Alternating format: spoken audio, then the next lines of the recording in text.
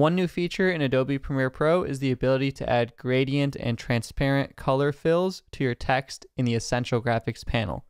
So in order to do this, you can just grab your Type tool from the toolbar, click on the program window, and you can type out whatever you want. So I'll write out city for this example, and then just highlight the text and open up the Essential Graphics panel on the right-hand side. If you don't see this panel, just make sure you go to Window and you can open it up. This is also making sure you're in the latest version of Adobe Premiere Pro at the time of this video's release.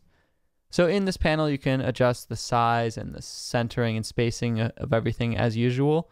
But now under the Fill Appearance menu, if you check the fill, you can change it from solid to linear or radial gradients in this color picker.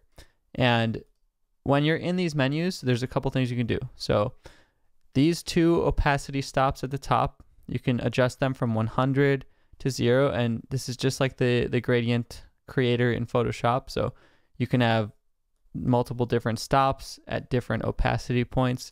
So you can make the middle of it transparent, or the top and bottom certain colors, you know, maybe colors of a flag of a nation or something. And you can change the actual color stoppers too. And not only can you do this, but you can actually also highlight individual letter by letter and just change the style or the color of those. So if you wanted the gradients or the colors to work differently, or maybe change this one to a radial gradient.